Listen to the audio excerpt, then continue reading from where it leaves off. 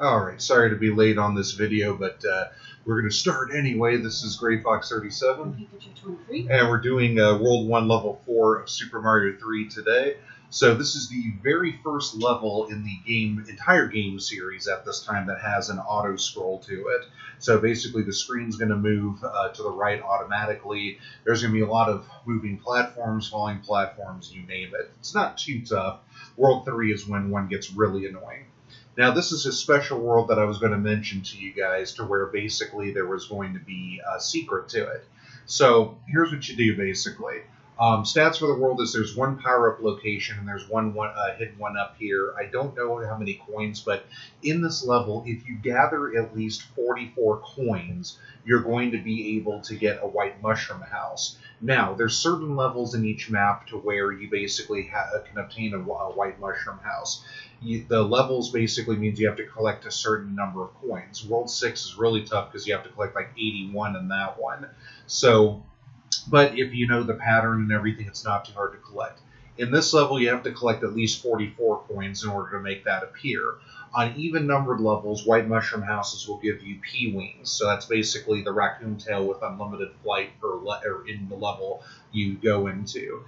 If you do odd number, you get an even number, you get an anchor. And what an anchor does is, like, say, heaven forbid, you die on an airship, which we'll get to eventually at the end of the World 1 here. If you die on an airship, it anchors it to stay at the palace as opposed to flying off to a different spot to where maybe it might go behind some levels you chose not to play. Now, of course, we're going to be playing every level in this game, so it doesn't matter, but it's still pretty fun if you're, speeding through and you're not like an expert speedrunner. So let's let the fun begin. Alright, here we go. And as you can see, it's good to have a raccoon tail here. So that's 6 coins so far. And as you can see, the platforms just keep coming down. And that's where the 1-up is, but it's going bye-bye. If you look in opposite directions, it'll go the opposite direction. That's typically how it works there. So, oh, there's the power-up location. Oh yeah, there's another 1-up location. Oh, I just died. Alright, we're gonna start over here. I forgot there was another 1-up location. Like, one of these has got a 1-up. There's gonna be more than one. So the stats lied to me. So yeah, that was me being a doofus there. And it's gone. Yeah, it's gone. Yeah, pretty much. Alright, so let's go ahead. There we go. See, I look to the left and I move to the right. That's another cool little tip for you guys there. So that's 12 coins. Alright, let's get that 1-up B. Alright, here we go. And I got the other 1-up. Woohoo! I think that's either 15 or 18. I lost count. Oh yeah, here's where you want to basically get.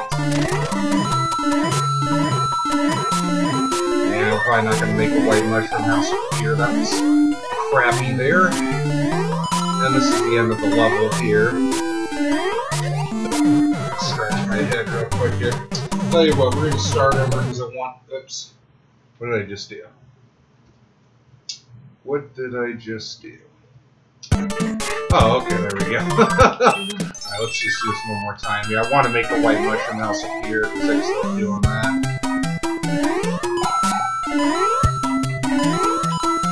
The emulator we're using is JNES, by the way. I think it's like 1.1 or something. I think we have one of the older versions of it, but it's an older version, but still checks out, sir. And we'll have 1-up go, but that's okay. At the end of the world.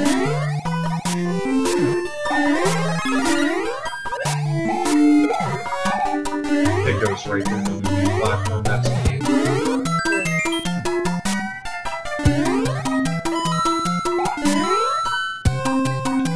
Okay, so now.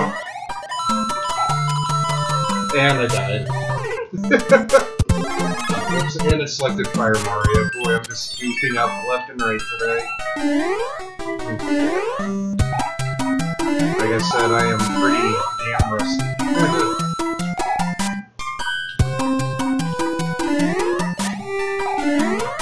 Plus, I'm kind of just in like absolute like shock and amazement right now. Basically, at two things. Gonzaga got a last-second three-pointer with Suggs, and they're winning the championship. So this is the first time I've ever picked a correct championship in college basketball. So it's Gonzaga Baylor. That was my championship. And then our Arizona Wildcats are winning the national championship in women's against Stanford. So it's a Pac-12 championship, ironically enough. Now Stanford's beaten Arizona twice this season.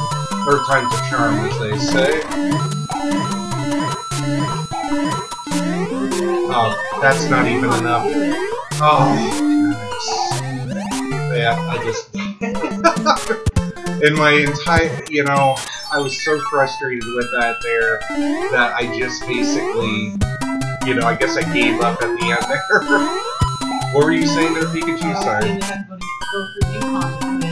Yeah, I didn't think Arizona was going to beat UConn. I was completely surprised by that. I was just like, yeah, you know, it's been a good run. Glad the Lady Cats got in the Final Four, but yeah, UConn's like legendary. And, you know, Arizona's defense, which is way better, and Ari McDonald was just outstanding. So now they actually are better than the men's team, which is sad. Because that's what Arizona's known for. Nothing against women or anything, but yeah, it sucks.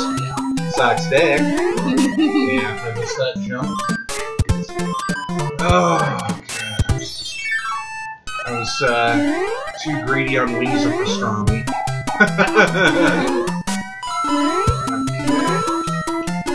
But yeah, you know, it's just really sad to see, you know, that Arizona's men's program is just, you know, mediocre at best now, basically. It's a sad feeling, but, you know, it is what it is for now.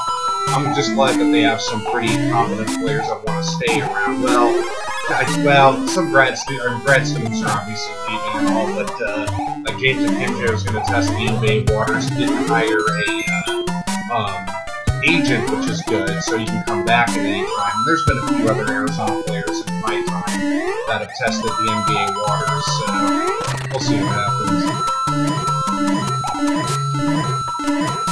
7 points. Let's see if that's enough. That's at 44, but I think that might have been misprint, or it might have been just for the Super Nintendo version of this game, which is Mario All-Stars. Well, I made it through the level. Now there's a Boomerang Brothers, just, you know. Oh, well, yeah, it's okay. I didn't hit it at a 45-degree angle, but oh well. So let's see if it appears. Let's see if I get lucky. Nope, I didn't get lucky. You gotta get all 10 points in that brick, more than likely. That's what I think it was. But anyway, this like white, it moves back. It's white, a white mushroom out, so it moves back and forth like the Hammer Brother there, and then you get a P-wing. Basically, that's what it is. Well, you know, it's not the end of the world. We'll try again at World 2 Level 2. That's going to be the next one there. So that's level 4 in all its glory, and that's me being rusty and goofing up and that's, I guess, the limit of my frustration with this game. Wow, usually sometimes I get frustrated, like, son of a bitch! But in this case, it's more so like, meh, because it's not the end of the world. I'm not trying to impress or show off. I'm just trying to guide, if anybody even cares.